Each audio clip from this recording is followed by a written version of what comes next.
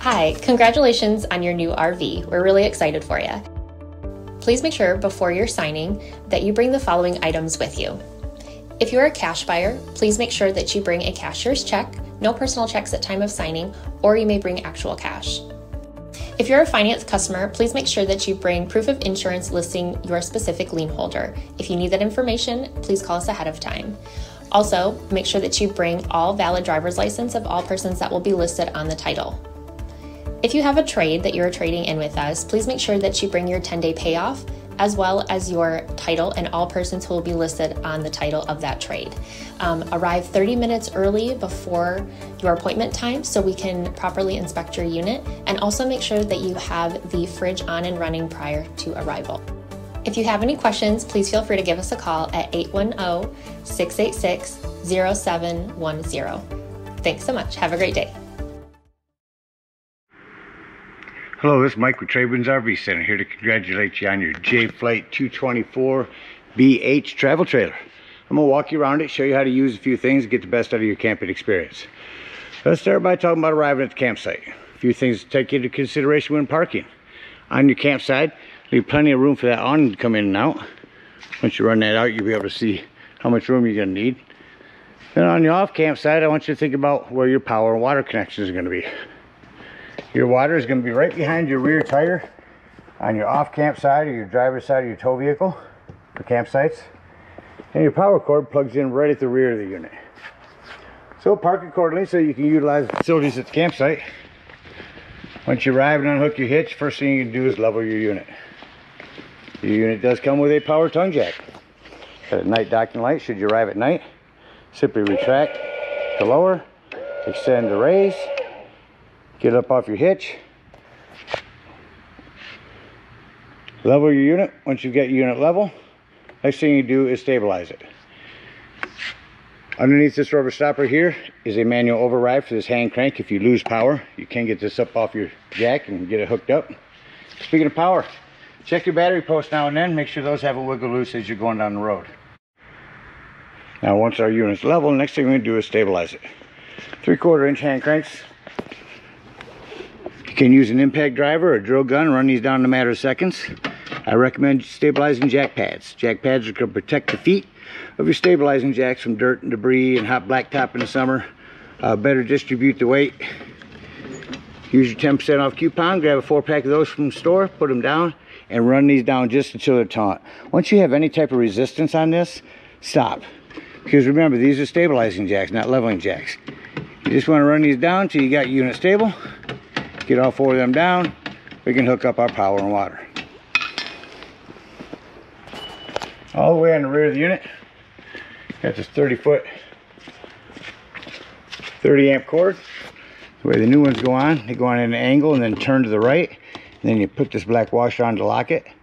In your convenience pack will be a 30 to 110 adapter. If you need to plug this at home, it'll go on the other end of your cord. Once you get your power hooked up, let's hook up our water. Real easy on this JAYFLIGHT.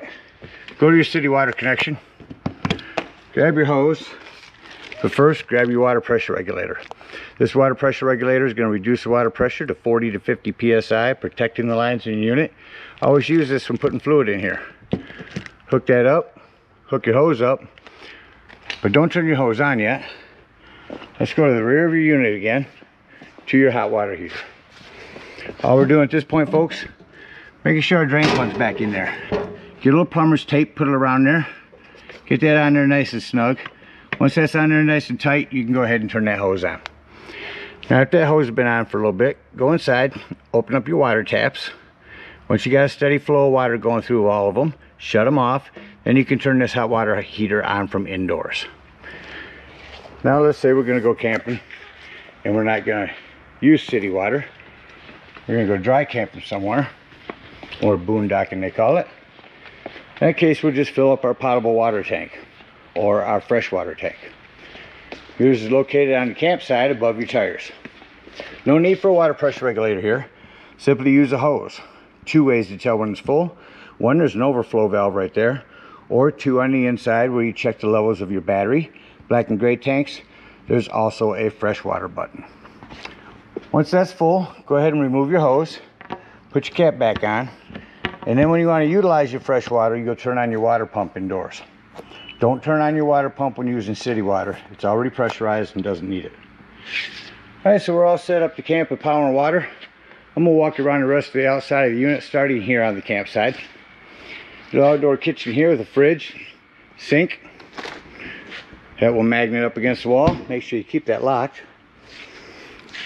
Your awning, we'll run that out in a moment. Outdoor speakers. This is a vent for your microwave. This is a flue for your furnace. Two things on this. One, make sure it's not blocked. And two, if you're running your furnace, steer clear of that, it will get warm. You also prep for a TV out here. Plug your TV in here, your cable here, and there's a backer in your bedroom.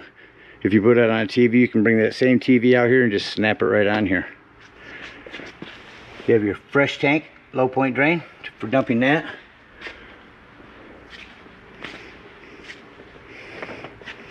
Your hinged door, friction hinge so it stays closed. There's your pass-through storage. Again, your battery post. Your propane does come with a cover and a regulator. Simply point it toward the tank you wish to be using. On the front it'll be green when your gas is turned on. Again, your power tongue jack.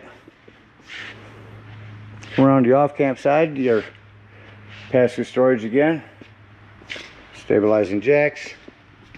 So back here above where you hook up your city water, your 751 kilo openness for a hot and cold shower.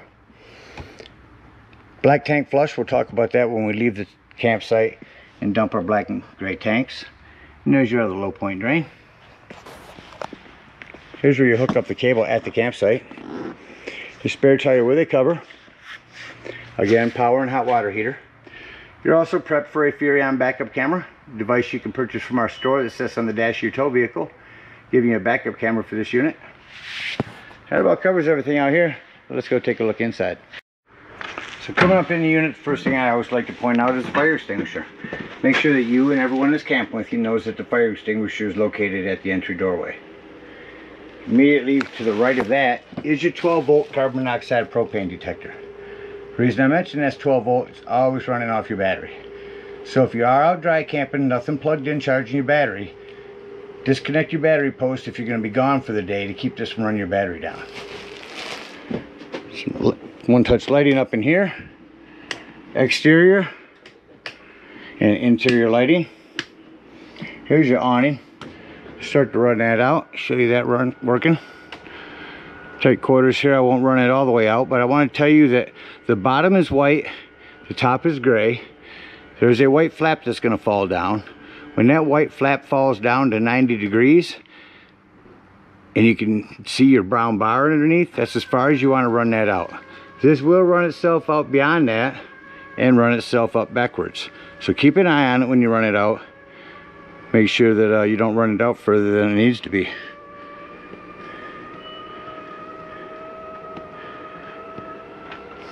Alright, so next to our awning control, here's our checks, brand new battery, freshwater tank. That's one I said you can hold down to tell when your potable water is full. Black and gray tanks. Here's where you turn on your water pump if you're using potable water. Here's where you turn on your water heater if hooked up to just gas, your water heater if hooked up to electric. It does matter. Self-explanatory microwave. Below that you do have a light and a fan. Above your cooktop, this glass top here makes an excellent backsplash. Turn on your panel light. Turn this to red to light. Hit your spark over here. That'll light your gas here. Same thing on the oven. Turn it to light. Spark it here. No need for a pilot light. And then just set it to the desired temperature. Rock your panel light down. It becomes an oven light. Below your oven is your access panel to your breaker box and fuses. A few 15s in there, a 30, a 40. Highly recommend having some of those with you when you go camping. Up here's your North Cold fridge. Hold this button to turn it on. Now whatever's white is what you're controlling, and whatever the blue is on. So for example, this is the freezer. This would be the fridge. The freezer, we like to keep it 5. Fridge, you can bring that down to 3. Save that in the fridge. And then we can move over to night mode. Night mode is just telling the fridge, hey, I'm not going to be opening and closing it as much. Save me some power. And it does. Bunk lighting. Same thing back here with a 110 underneath it. Privacy curtains on both. Coming into your bathroom. In here you have a hand crank open. Power exhaust vent. A little plumbing to maintain.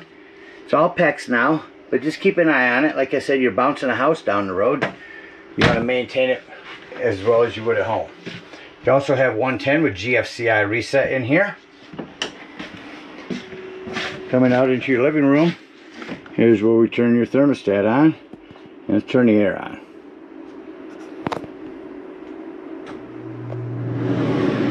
There's your AC with quick dump. Now you notice when I shut the AC off, it'll shut off rather quickly. However, when I turn on your furnace for your heat, it should kick on right up underneath there.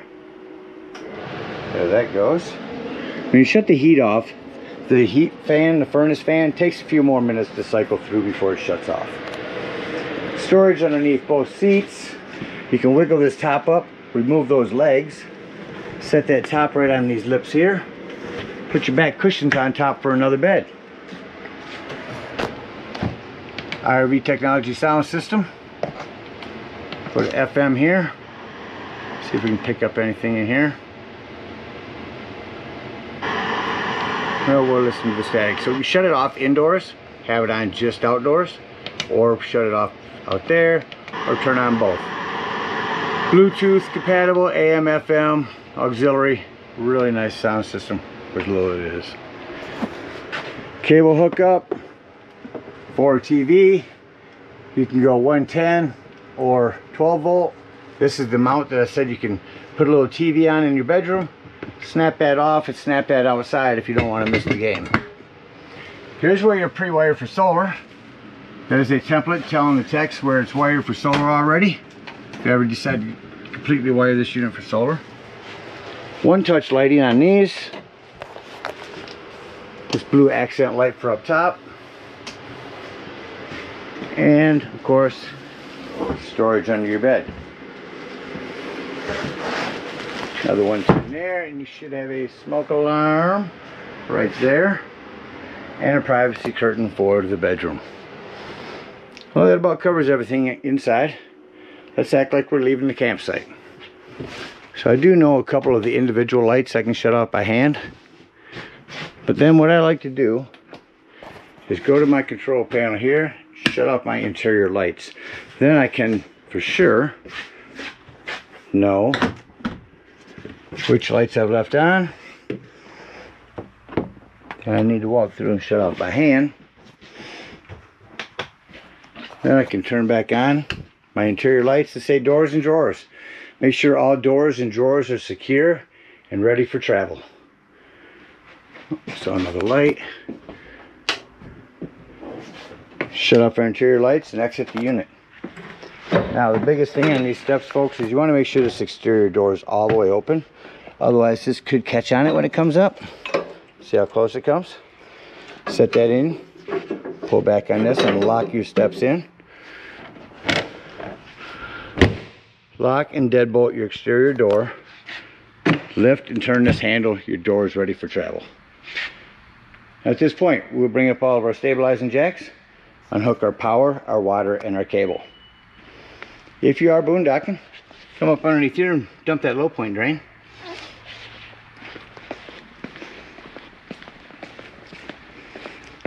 And if we are at a campsite, come back here, our dump station here, and dump these low point drains. Once those are done, come back to your hot water heater. You're going to lift up on this pressure release valve. That's going to dump the remainder of your hot water out of here. Push that back down, otherwise your door won't close. And then pull this drain plug. Use a socket, that way you're not getting water on you. Hook up our hitch and head on up to the dump station. At the dump station, park accordingly. You got a 10-foot hose, comes your convenience pack, and your dump is immediately behind your rear tire on your driver's side of your tow vehicle. Hook up your hose, put the other end in the dump, and the first thing we're going to do is pull our black holding tank. Now that's going to be our sewage. There's a couple ways to tell when that's done. You can listen, or go inside and just open the door and turn the corner there and press your black tank button. Once it looks like it's empty, leave that handle open, grab the hose at the dump station, and go to your tank flush valve. Again with your water pressure regulator. Hook up the hose and let that water run for a good 5 minutes. It's going to wash all that nastiness out of your black tank. Unhook that hose, make sure this is done draining, then close your black handle and pull your gray handle. Now your gray handle is going to be cleaner water, so it's going to be your sinks and your showers. That's going to clean your sewage hose out for you. And you can conveniently and sanitarily store your sewage hose right in your bumper. Again, we thank you guys so much for your purchase. Hope you enjoy this JAYFLIGHT for many years to come. Happy camping.